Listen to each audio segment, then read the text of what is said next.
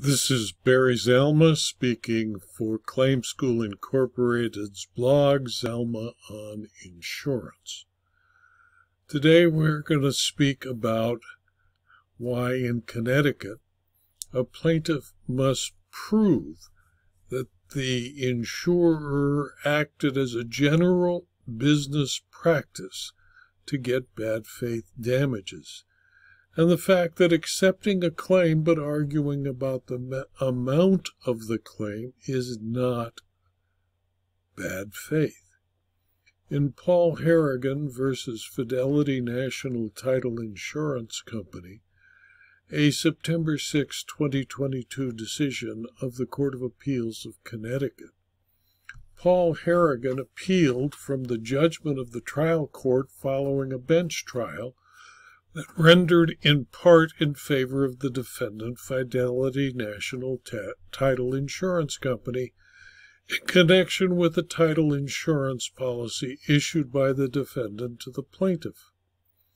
Harrigan challenged the judgment in favor of the defendant only with respect to Count 2 of the operative complaint, the third revised complaint, which alleged that the defendant's conduct in handling an insurance claim filed by the plaintiff pursuant to a title policy violated the Connecticut Unfair Insurance Practices Act, CUIPA, General Statutes 38A-815 et sec., and that such unfair and deceptive acts or practices of the defendant thereby violated the Connecticut Unfair Trade Practices Act, CUTPA, General Statutes 42-11-0A et sec.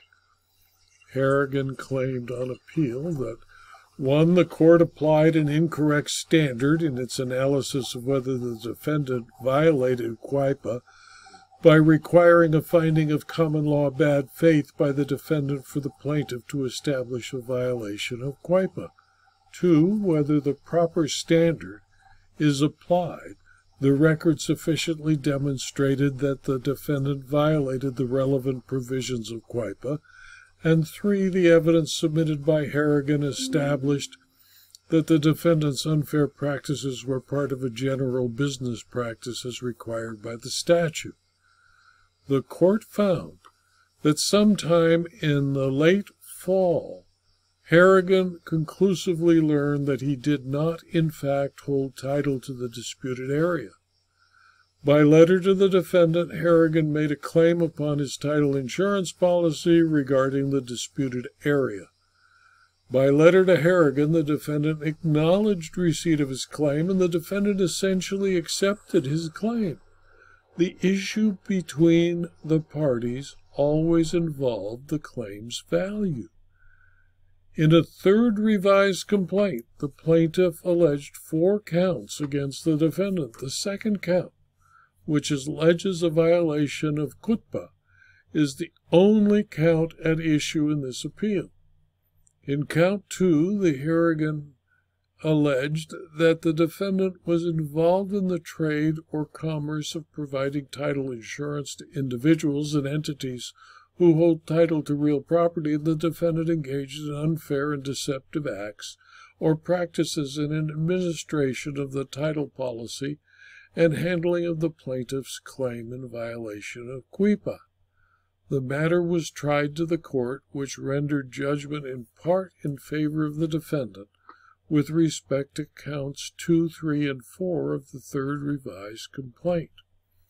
In its analysis, the court found that to sustain a CUIPA cause of action, CUTPA, a plaintiff must allege conduct that is proscribed by CUIPA.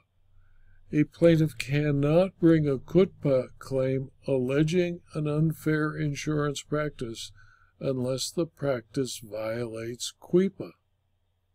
If the factual basis of the trial court's decision is challenged, the clearly erroneous standard of review applies. A court's determination is clearly erroneous only in cases in which the record contains no evidence to support it, or in cases in which there is evidence but the reviewing court is left with the definite and firm conviction that a mistake has been made. The legal conclusions of the trial court will stand, however, only if they are legally and logically correct and are consistent with the facts of the case. There was no evidence, the Court of Appeal found, presented that could have supported a finding that the defendant violated the statute. Indeed, the trial court specifically found that the primary issue at the case was the value of the plaintiff's claim, not its legitimacy, that at no time did the defendant indicate any unwillingness to pay the claim, and that the defendant never denied the claim, and in fact essentially accepted the plaintiff's claim not long after receiving his demand letter. The evidence presented by Harrigan, which showed that the parties disagreed about various matters such as the date of loss, the relocation of the septic system, and the value of the plaintiff's claim, simply does not demonstrate any misrepresentations by the defendant, nor did the court find any. In fact, the court specifically found that at no time during the claim settlement process did the defendant's personnel act in bad faith or come within close proximity of doing so. Moreover, the evidence presented showed numerous communications between the plaintiff and representatives of the defendant concerning the state of the plaintiff's claim and why its resolution had been delayed for more than 5 years, which could support a finding of violations of parts of the statutes, both of which relate to delays in communications and settling the claim. During the trial, the plaintiff sought to admit into evidence Exhibit 44, which consisted of the consumer complaints of other consumers. We need not set forth, the court said, general principles governing the resolution of this issue.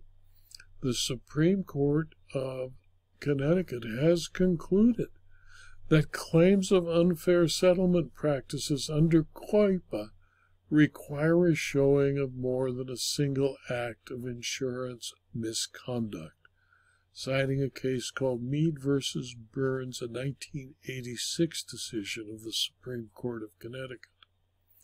In the present case, the court specifically found that the defendant's actions in this case clearly did not represent shining examples of sterling claims management practices, and that the issues that arose in the delay that resulted in this case were due in no small part to Harrigan's unrealistic expectations colliding with the defendant's maddening corporate inefficiency.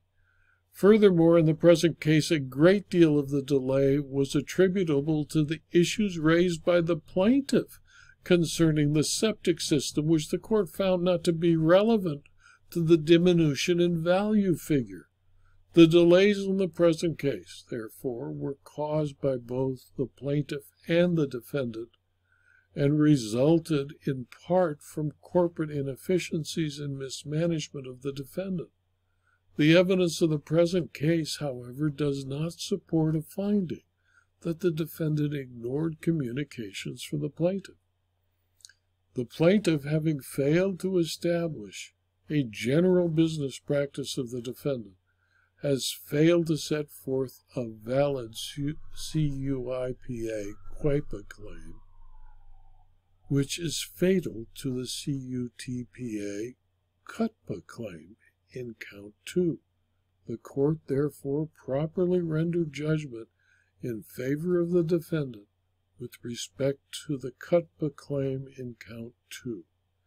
In my opinion, delay in resolving a claim due to actions of the insured and the insurer, whether less than competent claims handling, is not evidence of bad faith or violation of the state statutes requiring it to treat the insured fairly and in good faith.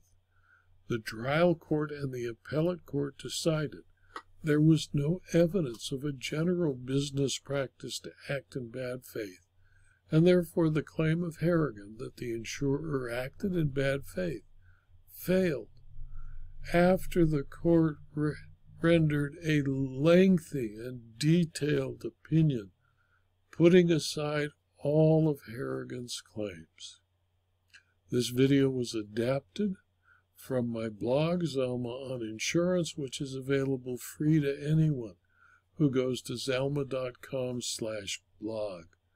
And they should also subscribe so they would not miss a single blog posting or video. If you found this video to be useful or interesting to you, please tell your colleagues and friends about it so that they can also subscribe. And please also consider subscribing to my locals community and my publications at substack.com. Thank you for your attention.